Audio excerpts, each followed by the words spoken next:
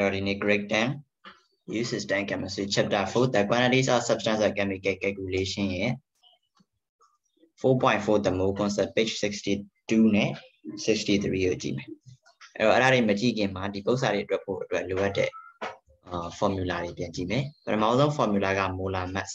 အဲ့တော့ molar mass ဆိုတာဘာလဲဆိုရင် related atomic mass တို့ related molecular mass တို့ formula mass တို့ကို unit အပြင် gram per mole နဲ့ဖော်ပြတယ်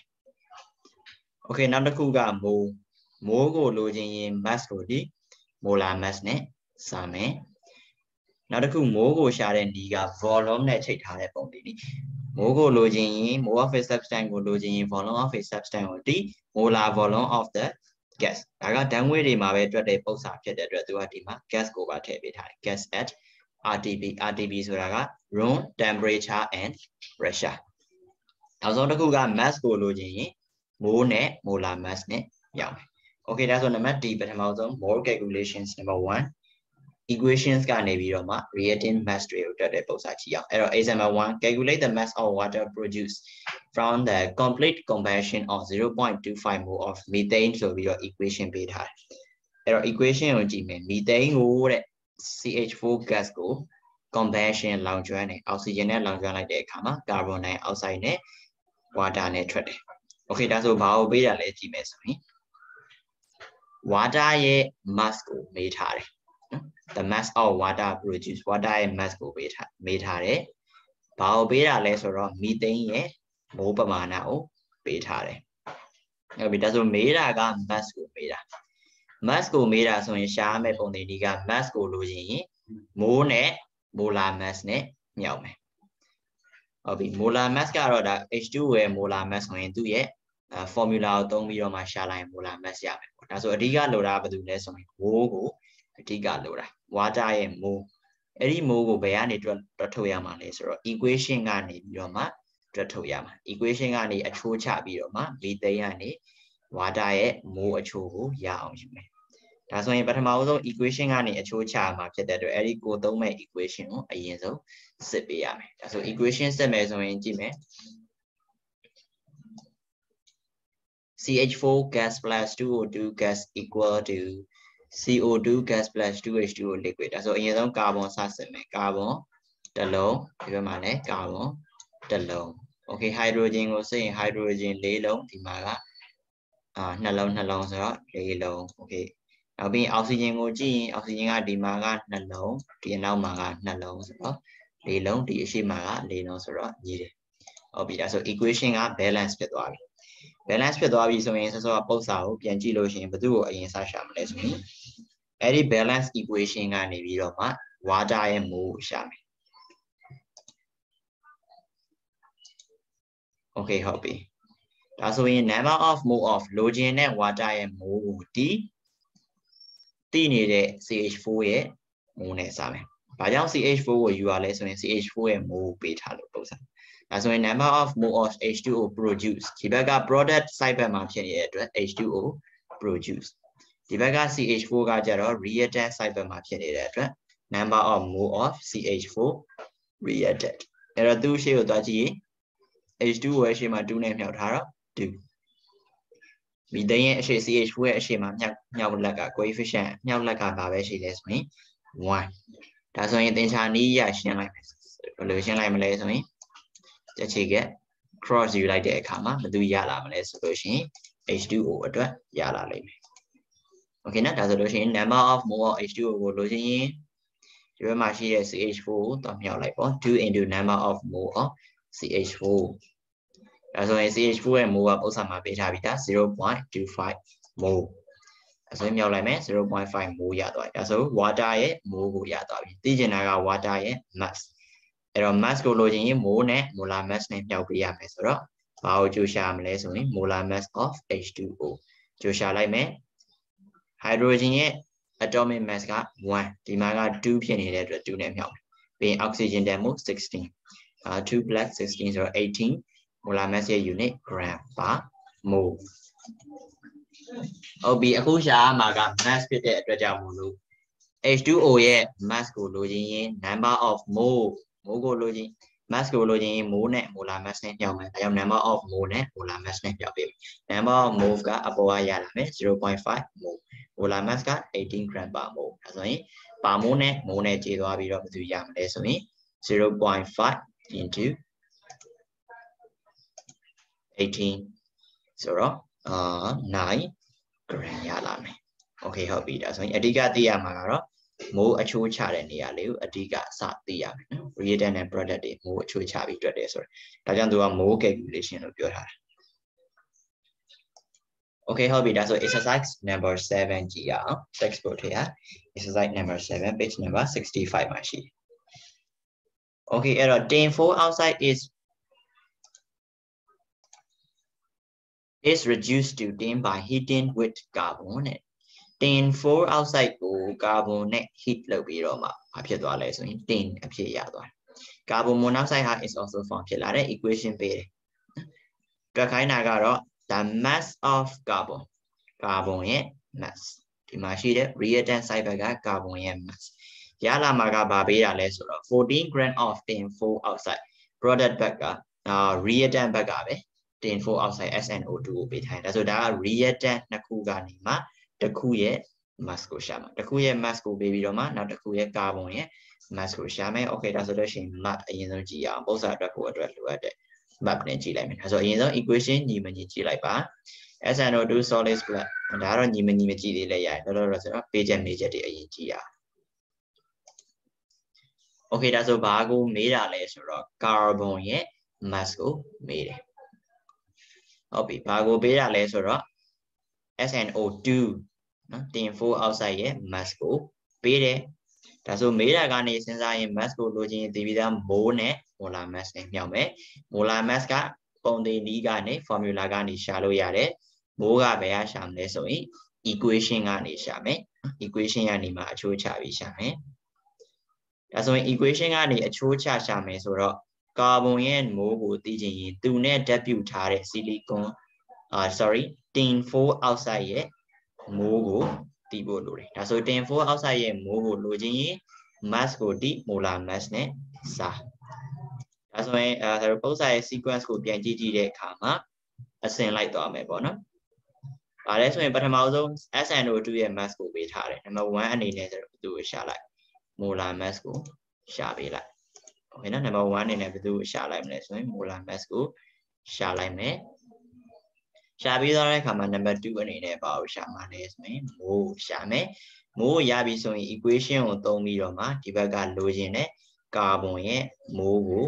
ရှာလိုက်မယ်။အဲနံပါတ်3နောက်ပြီးတော့မှအဲ့ဒီ carbon ရဲ့ဘယ်သူကိုရှာ molar mass ကိုဆက်ရှာပြီးတော့မှလိုချင်တဲ့ဆိုတော့နောက်ဆုံး final ဖြစ်တဲ့ဘယ်သူကိုရှာလိုက်မှာလဲဆိုရင် mass ကိုရှာလိုက်မယ်။ Okay နော်ဒါမျိုးmap လေးသုံးပြီးတော့မှစဉ်းစားကြည့်ပါ Okay ဟုတ်ပြီဒါဆိုရင်အရင်ဆုံးပထမဆုံးနံပါတ်1စရှာမှာက tin 4 oxide molar mass of SNO2 ကိုရှာလိုက်မယ် SN ရဲ့တန်ဖိုးပေးထားပြီးသားအောက်ဆီဂျင်တစ်လုံးရဲ့တန်ဖိုးက60နှလုံးသားဆိုတော့ multiply by 2ဆိုဘယ်လောက်ရမလဲဆို151 gram per mole SNO2 ရဲ့ molar mass ကိုရပြီး mass ပေးထားတယ်ဆိုတော့ဘာရှာမလဲဆိုရင် mole ကိုရှာမယ် mass ကိုတီ molar mass နဲ့စာ mass က14 gram molar mass က151 gram per mole ဒါဆိုအဲ့မှာရှင်းလိုက်လို့ရှိရင် 0.092 mole ရလာမယ်ဒါက tin 4 oxide ရဲ့ mole ကိုရပြီreagent တစ်ခုရဲ့ဓာတ်ပြုပစ္စည်းကိုရပြီဒါဆိုသူနဲ့အခြားဓာတ်ပြုတဲ့ carbon ရဲ့ mole ကိုလိုချင်ရင်အချိုး equation ရေးမယ် equation ကနေမှအချိုးချယူမယ် equation ရေးပြီးတဲ့အခါမှာသတိထားရမှာက equation ညီမညီစစ်ပေးဖို့လိုတယ် Okay ဟုတ်ပြီကြည့်ရအောင်ပထမဆုံး SN တစ်လုံးဒီဘက်မှာတစ်လုံးညီတယ်အောက်ဆီဂျင်နှလုံးဒီဘက်မှာအောက်ဆီဂျင်နှလုံးညီတယ် carbon နှလုံးဒီဘက်မှာ carbon နှလုံးညီတယ် Okay ဟုတ်ပြီဒါဆိုလို့ရှိရင် equation ညီတယ်ဆိုတော့ဆက်ပြီးတော့ဟိုဖြစ်လို့ရမယ်တွက်လို့ရမယ်ဒါဆိုလို့ရှိရင် equation အချိုးချမယ်သိချင်တာက carbon အပေါ်ကနေရှာလိုက်တာက tin 4 oxide SNO2 နော် C နဲ့ SNO ဆိုသိချင်တဲ့ကောင်ကိုအပေါ်မှာထား number of mole of carbon by number of moles of SNO2 equal to carbon ကနည်းနည်းမြောက်ထားတယ်သူရဲ့မြောက်ပေါ်ကိန်း2 SNO2 ကဘာမှမြောက်ထားတော့မြောက်ပေါ်ကိန်း 1 ရှိတယ်လို့ယူဆမယ်ဒါဆိုလို့ရှိရင် cross ယူမယ်သင်္ချာနည်းနဲ့ဖြည့်ရှင်းလိုက်မယ်ဒါဆိုကာဗွန်ရဲ့မိုးကိုလိုချင်ရင် SNO2 ရဲ့မိုးအရေအတွက်ကိုဘာနဲ့မြောက်ရမလဲဆိုရင်2နဲ့မြောက်ရမယ်ဟုတ်ပြီဒါဆို SNO2 ရဲ့မိုးတန်မိုးထည့်လိုက်ပေါ့အဲ့ရနေဘယ်သူရဲ့မိုးရသွားမလဲဆိုရင်ကာဗွန်ရဲ့မိုးရသွားမယ်ဟုတ်ပြီကာဗွန်ရဲ့မိုးကိုရပြီလိုချင်တာကဘာလဲ mass မိုးကိုလိုချင်ရင် mass ကိုလိုချင်ရင်မိုးနဲ့ molar mass နဲ့မြောက်ဆိုတော့ကာဗွန်ရဲ့ mass ကိုကြိုးရှာပြီးကာဗွန်ရဲ့ mass က12ဒါဆို unit ပြောင်းပေးလိုက်အောင်မယ် gram per mole ဒါဆို molar mass ရပြီဆိုတော့ mass ကိုလိုချင်ရင်မိုးနဲ့ molar mass နဲ့မြောက်မိုးကအရှိမ equation ကနေတွက်ထုတ်လိုက်တဲ့ကောင် 0.184 mole molar mass က12 gram per mole ဒါဆိုအဲ့ရနေမှာဘယ်လိုရမလဲဆိုရင်ကာဗွန်ရဲ့ mass ကိုရလာမယ်ဟုတ်ကဲ့နော်ကာဗွန်ရဲ့ mass ရသွားပြီ okay ဒါဆို page 65မှာရှိတဲ့ number 10ကိုဟိုဘာသာကိုပြကြည့်မယ် number 10မှာကတော့သူက symbols တွေပါရေးခိုင်းနေပေါ့နော် sodium carbon နဲ့ hydrochloric acid ရဲ့ symbols တွေ solid လား liquid လား gas လားအဲ့ဒါတွေပါရေးခိုင်းနေအဲ့ဒါလေးတစ်ချက်တည်းထားပြီးတော့တွက်ပါမယ်ကျန်တဲ့အပိုင်းကတော့သူက mass ကိုမေးတာမဟုတ်ဘဲနဲ့မိုးကိုမေးတာဖြစ်သွားတယ်ပေးချက်က mass ကိုဖြစ်သွားတယ်အဓိကကတော့ဥစ္စာကိုတစ်ဆင့်ပြီးတစ်ဆင့်ဘယ်ဟာကိုတွက်ဖို့အတွက်ဘာလို့မလဲဆိုတာကိုတစ်ဆင့်ပြီးတစ်ဆင့်စဉ်းစားသွားမယ် map တွေကိုသုံးတယ် concept map တွေကိုသုံးတယ်ဒါတော့ calculation map ကိုသုံးတယ်အလေးကျင့်နေလို့ရှိရင်လွယ်သွားမှာပြီဒါကမိုး calculation ရဲ့ number 1ဥစ္စာပေါ့နော်အဲ့ဒါတစ်မျိုးထပ်ကြည့်ရအောင်ဒါလည်းဆိုရင် mass တွေနဲ့ volume တွေနဲ့ချိန်ပြီးတွက်တယ်အဲ့တော့ example 2 magnesium react with hydrochloric acid magnesium Mg solid နဲ့ hydrochloric acid HCl equals W ပြီးတော့မှ magnesium chloride MgCl2 aqueous နဲ့ H2 hydrogen gas တွေထွက်လာအဲ့ဒီမှာသူမေးတာက hydrogen ရဲ့ volume ဘယ်မှာရှိတဲ့ volume လဲဆိုရင် room conditions အခန်းအခြေအနေပြောချင်တာက room temperature နဲ့ pressure ဘာပေးတာလဲဆိုတော့သူနဲ့W ထားတဲ့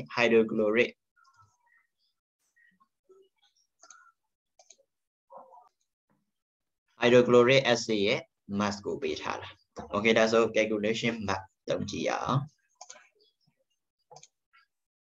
okay အဲ့တော့ equation လေးပြန်ပြီးတော့ဒီကောင်အကျဉ်းရေးလိုက်မယ်နော်ရေးပြီးတော့မှဘာတွေမေးလဲဘာတွေပေးလဲဒီအဲ့တော့ hydrogen gas ရဲ့ volume ကိုမေးတယ်ပေးတာက